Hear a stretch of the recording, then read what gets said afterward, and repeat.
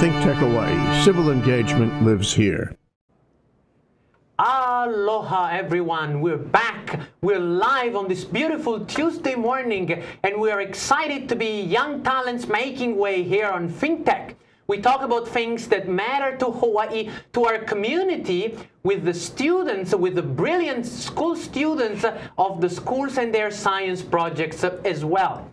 Now, the other day I was watching a truly heartbreaking scene, a video of a green sea turtle that was struggling to nest on a plastic debris-filled beach on Christmas Island in the Indian Ocean.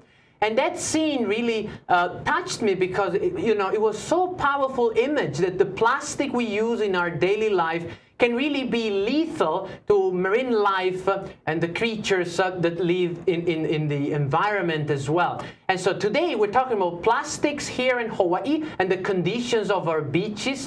And we have a student from Mililani High School joining us, Jasmine Chase.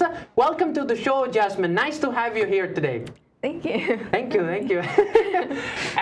And so, this Jasmine is a VIP, because she's the winner of the Central Oahu Science District Fair. She's a finalist at the State of Hawaii Science and Engineering Fair, which is on Thursday, so better be ready for that. And I believe on Thursday, and I believe you're also going to the International Science Fair, yeah? So so we are excited to learn more about the conditions of plastics here in Hawaii. So why is plastics a problem?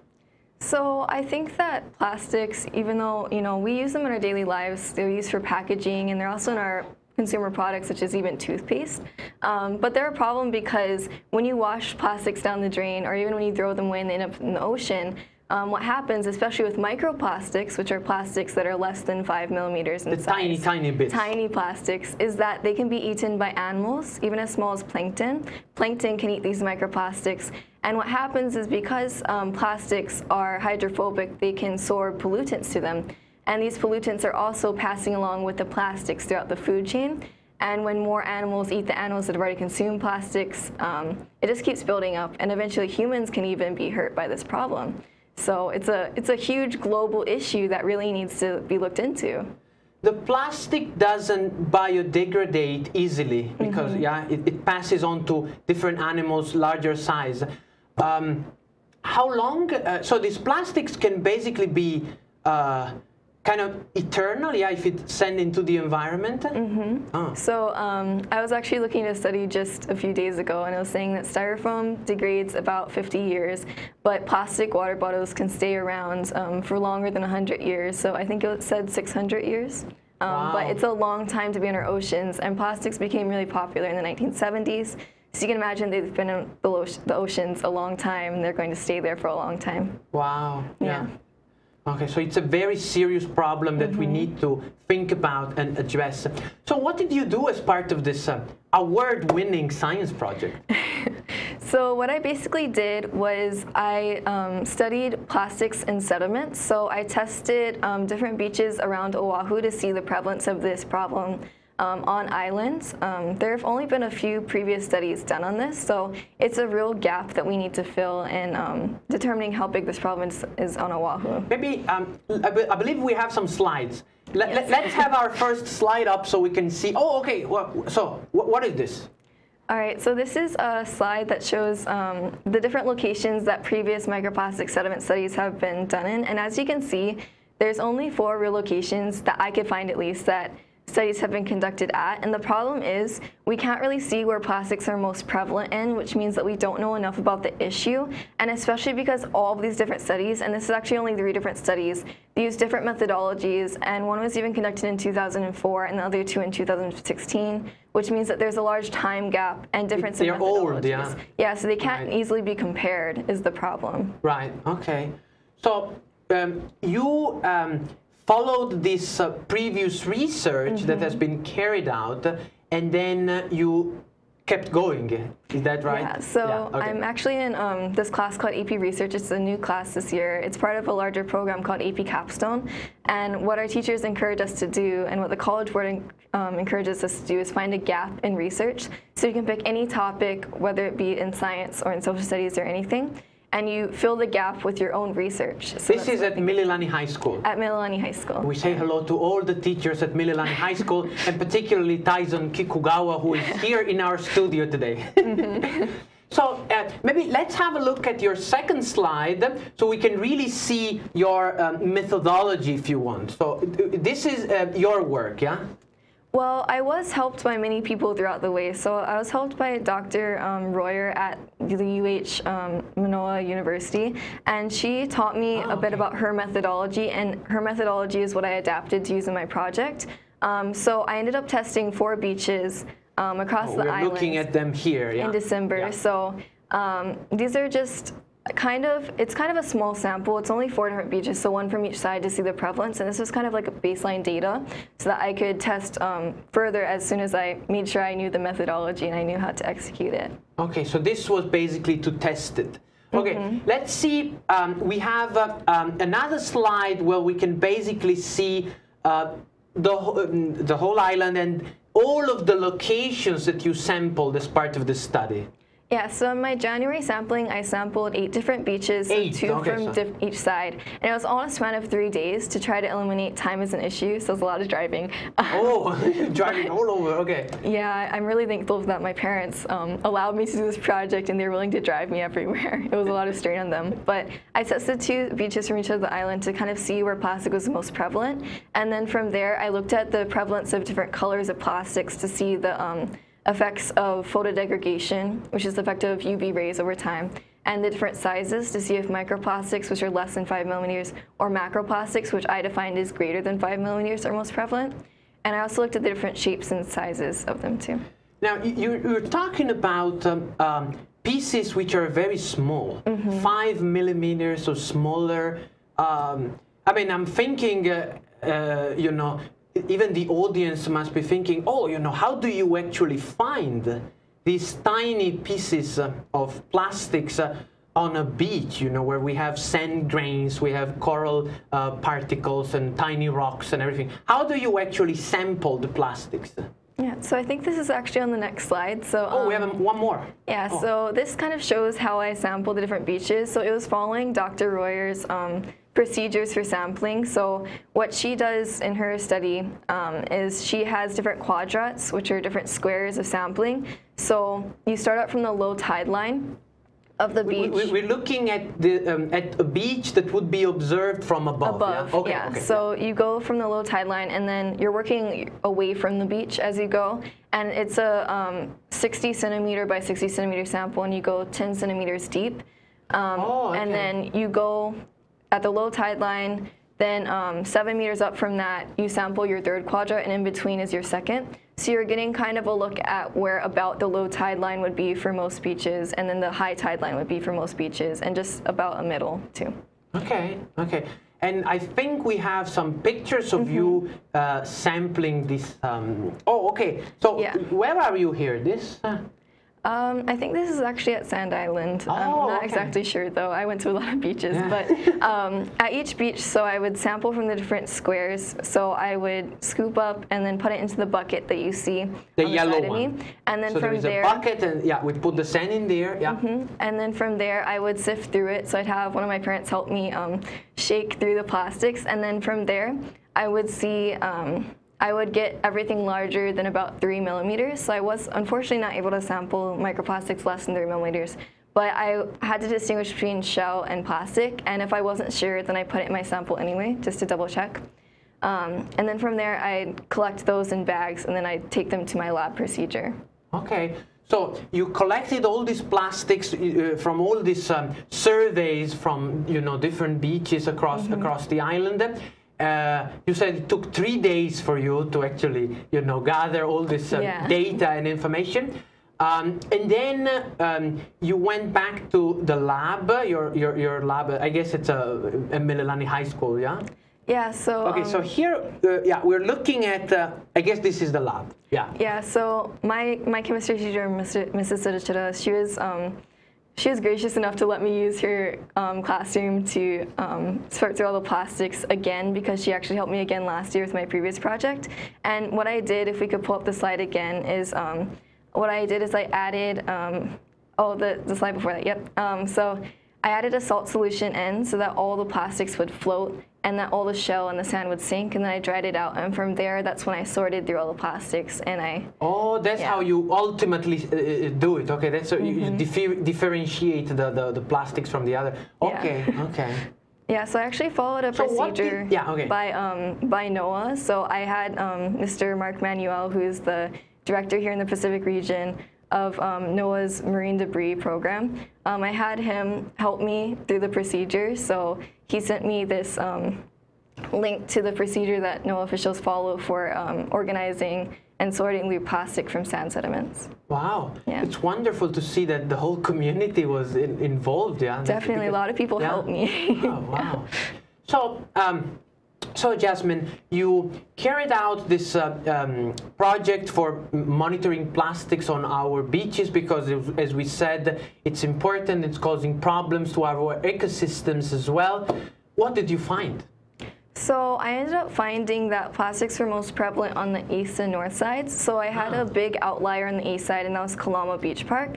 And I found over 2,000 plastics just in those 3 squares that I sampled, and that's not a lot of sand. And this is, you said, I mean, square 10 centimeters deep. So we're talking. That's not a lot of space, and especially if you imagine that each plastic that I found that has the potential to go throughout a chain of animals and even end up back to us, and that's transporting different chemicals, as I was saying before. So each plastic really makes a difference. So by picking them up, I think that that was a good part of the project for me too, is eliminating the threat that they could pose. Right, right. I believe we have a picture where we can see the samples that you collected. Oh, okay. So what are we looking at here?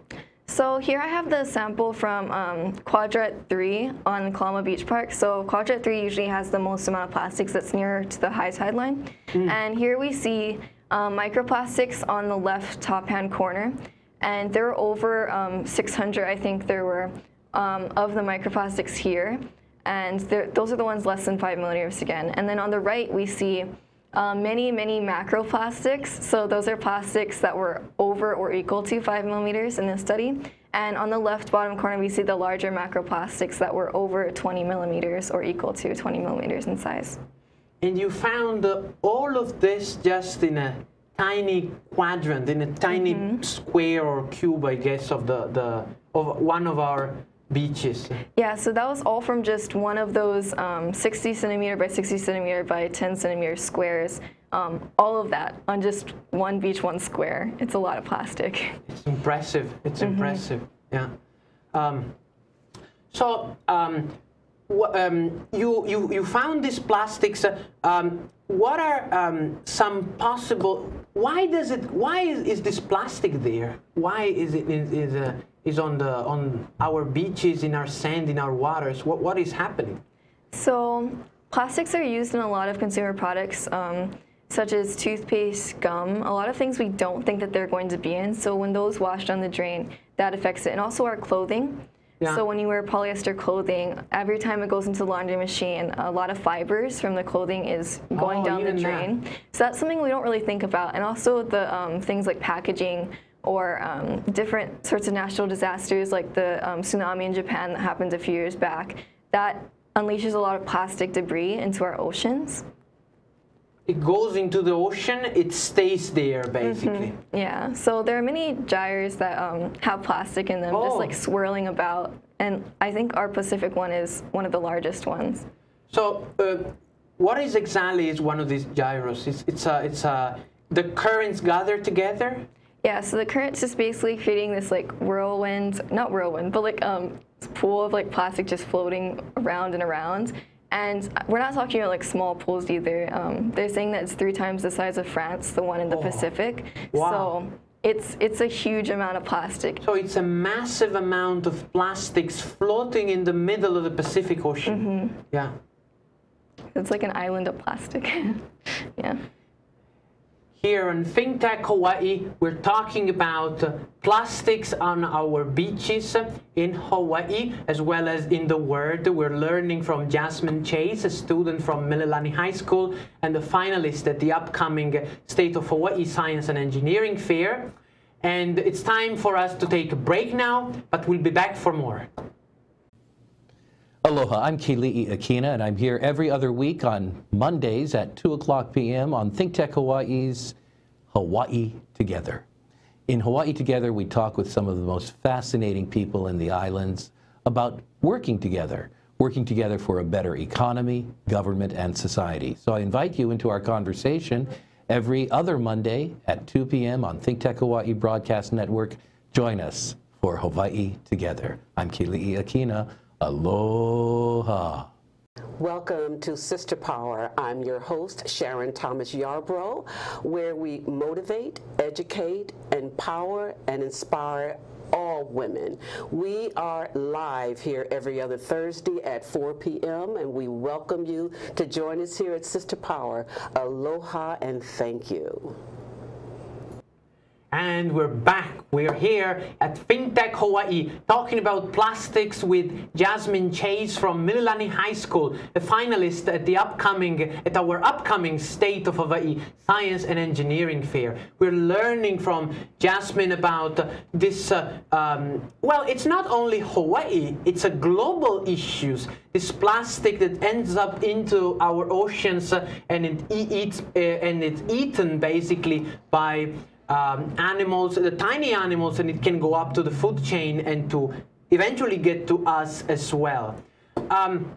Now, Jasmine, you were talking, you mentioned in our break something about your hypothesis and the ways, the distributions of the plastics you found along our coastlines of the island of Oahu is affected by water currents. Mm-hmm. So I believe we have a slide where we're seeing a map with the currents. If you can tell us something about that. I believe it's the next one, I think. Okay. Well. The one after that, I think. Yeah. Oh, okay. But here we go. Yeah. It's all right. So here we see different ocean currents taken from the day before my January experiment took place. And you can see the lighter blue, and then as you go from dark blue to the lighter colors in red, that means that the ocean currents are going faster. So if we look at where the ocean currents are going the fastest, that's on the east side and the north side. So part of the reason that I think that what I found is that the east and the north side had the most amount of plastics is because they're being carried by the currents, and the faster these currents are, I think that affects it too, where plastic is going to build up at. And especially if you look at Kailua and Kaneohe Bay, it's going right into the bay, and we didn't see any currents coming out of it, at least on the 3 days that I studied. So I only have this one day here shown, but we didn't see any currents coming out, so that could have affected how the plastics build up. And over time, the currents do change, so that's one reason why my experiment is it's only going to really apply to the winter months, because the currents kind of totally change in the summer. So if I could, I would do more research in different seasons. I guess it's also important to monitor, as you said, this over time, because you did this in the winter, but as well other seasons. Are you planning on carrying out more research, more surveys about the distributions of plastics in the upcoming month, or? Yeah, so I'd love to do it in the summer, because I'm actually really busy right now with the state science fair and other things like that. But I'd love to conduct a similar experiment in the summer, even tracking the accumulation over time, which is what one of my mentors, Dr. Royer, was doing. She's studying the accumulation of plastics on Kahuku Beach over time, so she can see the different trends. She goes there every week. So I think that's a really good way to get data that shows how plastics are accumulating on Oahu. Is this trend, you think this trend is increasing or decreasing now, this accumulation of plastics? You think it's, going up or going down? Personally, I don't have any data to back the statement, but I think it's increasing, because over time we're producing more and more plastic, and even though there are efforts like beach cleanups, how I did, it's just not enough to combat such a big problem, and especially when we have such a single-use and then throwaway consumer culture. The problem, I think, is definitely increasing. Even with regulations being passed by some countries, it's definitely a global issue that's continuing to grow. We talked last week with another student from Mililani High School. We talked about water purifications when it goes down into the pipes and it's purified. I'm thinking now for plastics, how could we, I guess recycling would be an effective solution. How could we potentially decrease this trends of plastics that ends up into our oceans? How could we? What are some possible things that we all could do, you know, as people and citizens to reduce this amount of plastics that goes into their oceans? Well, I think as consumers, we can definitely stay away from products that are single-use. I know that's definitely difficult because there are so many products that have plastic packaging that you just throw away after a use, but things like straws, you don't need a straw to drink, you know, your drink. You can just drink it through a cup. And those are things that just go down to the ocean and then break down into smaller bits. But I think as a larger community, we definitely need to find a way to filter out these plastics and also start at the source. Even if we collect plastics through the drainage system, that still doesn't eliminate the fact that plastic is prevalent pretty much everywhere. We still need to clean it up. Yeah, it's the culture of plastics, if you want. You said 1970 it began this trend, this use of. Yeah, so in the 1970s, it's definitely when it started to pick up the single-use culture, but that's not really when plastic was first made, but that is definitely when it started becoming more public, I think. I haven't really done too much research into the history of plastic, but it's definitely something to learn more about. Yeah. You mentioned that as this plastics, you know, that we throw away goes down into our pipes, it ends up in rivers or oceans, and then it stays there, it gathers into this massive swirls, if you want, of floating plastics in our oceans. Some animals get entangled into them. You mentioned some of them even eat the plastics.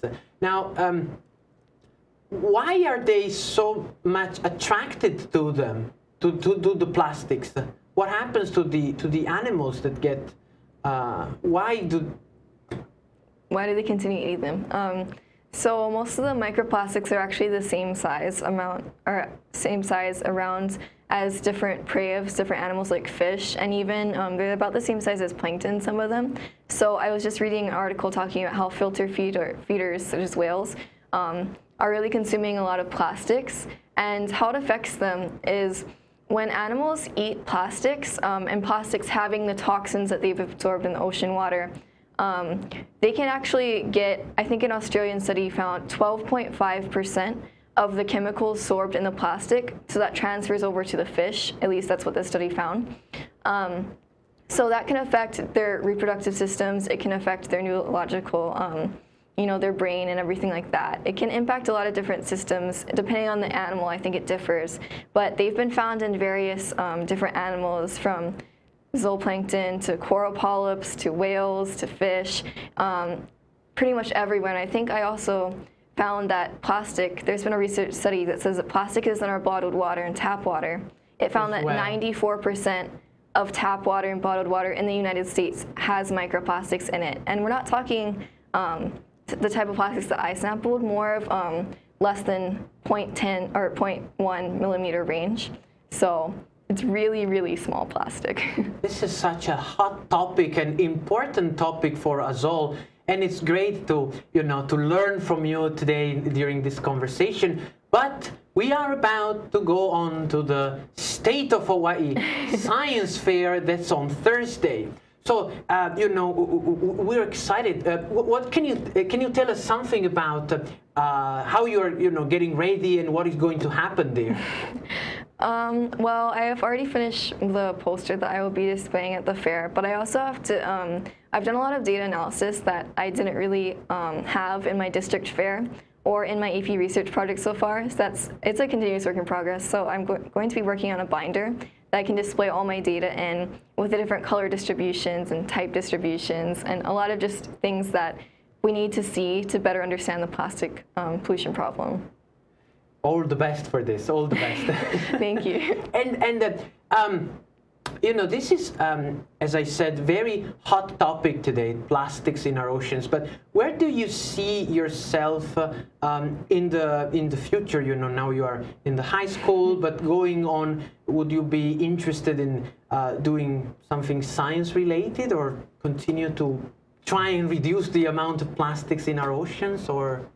Definitely. So microplastic research is definitely a point of interest for me. So last year, I had a study on the amount of microplastics in toothpaste, and the reason I've been interested in microplastics is actually because of one of my extracurricular teachers in the 8th grade, Mrs. Kuhara.